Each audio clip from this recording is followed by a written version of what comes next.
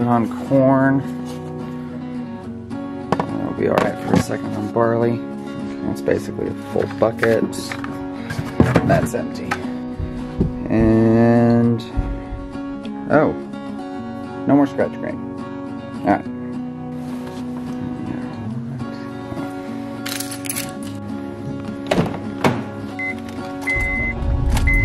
Hey, how's it going, guys? It's been a long time since I've seen you guys. Yeah, sorry about that. It's if you've been watching or following along on our channel for I don't know, the last few weeks or so,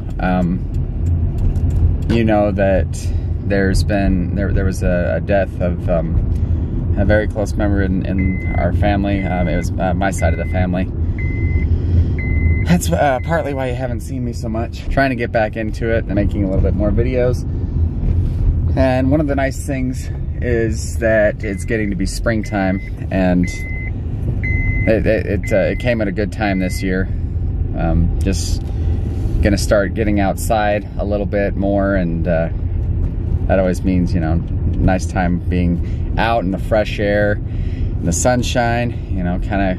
It can make you feel like you've got a new lease on life. But right now I'm gonna be heading to the feed store because it looks like we're out of a couple things. And then I wanted to give you guys a quick update of some of our animals because it's been a while.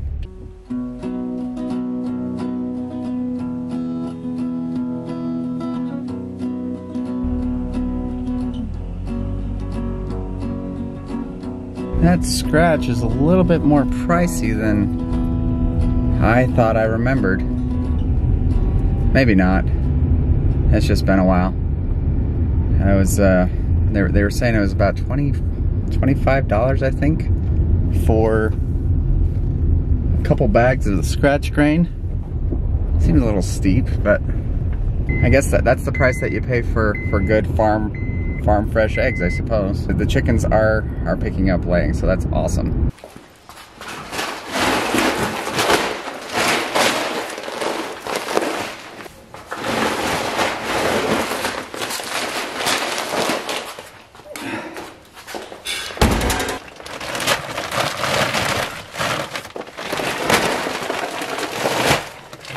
Ooh, something I want to mention right quickly though while I've got you here. If you're keeping chickens and you are feeding them some kind of grain, it really helps to soak your feed. I remember my mom saying a long time ago when she would cook up things like barley or wheat or any kind of grain, it seems like that she was preparing, she would always try to soak the grain because it really helps with our digestion as well. Same thing with the chickens. If you soak your feed, it does go a lot further if you soak your feed just because it swells up. It doesn't take as much to fill their quota of feed.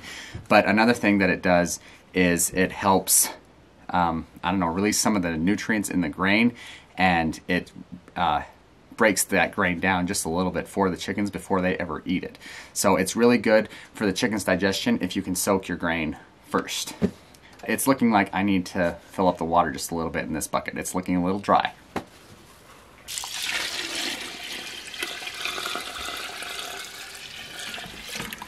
Oh, another thing that you do need to keep in mind though, if you soak your feed, is you want to make sure that your feed stays covered with the liquid. That sort of seals it off from any air, which can introduce, you know, different bacteria and actually can lead to mold growing on the inside of your bucket. You don't want that. We've actually had that before. If we let it sit dry with grain exposed for too long. So make sure if you soak your feed to just cover it over the top with water every time you get done dishing it up for your animals. Enough about that. It's dark in here. Let's get outside where it's a little bit lighter. How are you guys doing today? You doing all right? Besides loud. Looks like we'll need to get you another flake for nighttime, huh? How you doing on water? Oh. Rach, just refill you guys? First off, let's talk about these goats. These, I think they're enjoying coming out of the winter time a little bit. They're not I feel like they're not eating as much as they have been. It might just be because it's getting warmer, but on the other hand, they still seem to be loving the grain that we give them every night. I don't know whether or not you can tell. This one specifically, this one right here, we call this one Horseshoe. She has, I think she's surpassed her mom over here. She's surpassed Millie in size. She has just gotten enormous. We are scheduled to be done with these guys shortly, but that will be for another video. But so far so good. I think they've actually maintained their health pretty darn well through the winter. No major issues, except for some of this growth here on the side of their neck. It's mostly noticeable in the two older ones. See that lighter colored fluffier stuff on the sides of their neck? It almost looks like cottony, like sheep's wool would look almost. What?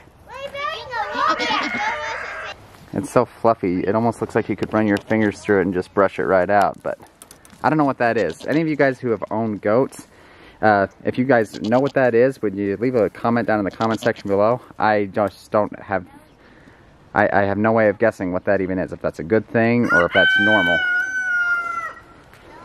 But other than that, you guys are doing all right, huh? Trying to drill it. Isn't it getting a little cold out here for you guys? No. Hi. What are you doing? We're building a microbrium. You're what? We're building a microbrium. What's that? It's sort of like an animal reserve, except for like really, really, really tiny animals. Say, I don't know, bugs. Like a bug animal reserve. Hey! Right. Give me my knife. I knew that. It's done. Alright, moving on to the chickens. There's a ton of roosters. I was trying to count them the other day. I think we've got 5, maybe 6 roosters, including the one alpha. Sounds like that one kind of exotic one, that one that we called Eagle. He's really learned to express himself. He's getting a lot more comfortable with his crowing, but he seems like a mean rooster, and we've only got, I think, around 30-ish in that mark chickens altogether. That's including the roosters. And of those 30, again, there was like 6 roosters. That's way, that ratio is way off, roosters to hens. So we're going to be needing to cull those guys soon. Likely going to be some of the meaner ones, like that guy, that one. Look at all these over here. There's 1, 2, let's see, 1, 2, 3, 4, 5. There's 5 of the roosters that need going. One of these first days, I think I'd like the weather to get just a touch warmer, and I'll go ahead and cull those guys. We might end up bottling them just in case they're overly tough. They're a little bit, they're not old, but they are roosters, so just to make sure that they're tender, we'll go ahead and bottle them. But despite the kind of off ratio of chickens to roosters, the hens' egg production has picked up a little, or quite a bit actually. Now that the days have started to get a little bit longer, I still need to clean out these laying boxes. But yeah, they've gotten a little bit better. That ought to continue to go up after I cull the roosters. You guys all getting ready to hunker down for the night? This is their hangout spot where they all like to come in. Eventually they will go into the coop, but they all like to congregate here first. Not sure why that is. Maybe this is where they take roll call to make sure everybody's here before they all go in. Don't want to leave anybody behind, huh? Still loving this collection of chickens though. You know, they have been a very hardy group. Haven't had to deal with a sick chicken this whole winter. Usually we lose at least 1 chicken over the course of a winter. So we're very pleased that we haven't had to put any of them down, or that we haven't had to bury any of them. That's been awesome. Looks like 3 eggs today, so that's cool. But besides that, been trying to keep them healthy with vinegar in the water. Nothing super fancy. Every once in a while we'll give them a sprinkle of garlic powder in with their water as well, but usually it's just the vinegar, which really helps boost their immune system. Oh, one thing that I'd like to show you. Look at this. Look at what they've been doing out here in the garden. I think they know that it's been getting warmer. They have just been going to town They've really picked up scratching away in the garden. They've been making holes just everywhere, digging, and I think they're really loving how the ground has been softening up.